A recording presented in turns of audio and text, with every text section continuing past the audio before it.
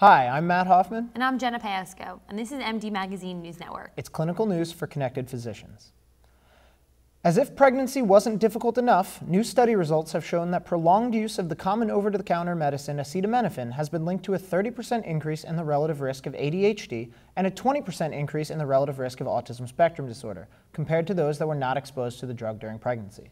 While the results are troubling, author Ilan Maddock, PhD, said that the team believes their findings should not alter current practice and women should not avoid the use of short-term acetaminophen when clinically required.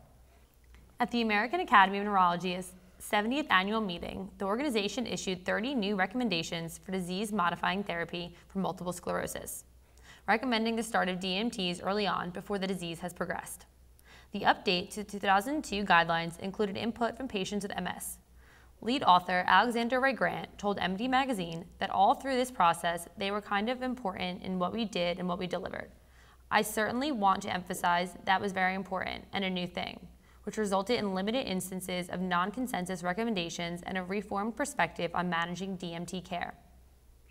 The American Academy of Family Physicians announced a new well-being planner for members of the organization to help manage stressors and help address burnout in primary care.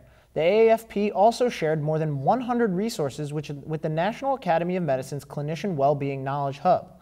Cliff Knight, MD, the AAFP's Senior Vice President for Education, said the planner is designed to make individual tactics more efficient to commit to, follow up, and track. That's great news for the fight against physician burnout. And now, for a weekly segment, FDA Roundup, let's go over to my alter ego, Gina Pasco, across the room. Thanks, Jenna. The FDA had a busy week. Among a bevy of approvals, the agency greenlit both Medtronic's Impact Admiral drug-coated balloon and Sermonic's low-profile PTA balloon dilation catheter.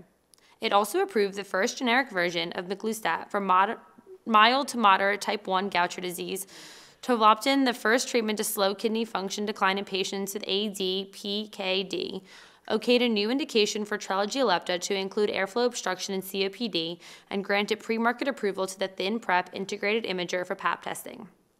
The FDA also accepted a BLA for the half-milliliter dose of the influenza vaccine to include children ages 6 to 35 months, designated Pfizer's meningococcal group B vaccine as a breakthrough therapy, and issued a warning related to lamotrigine's risk of causing HLH, a rare immune system reaction. Back to you guys.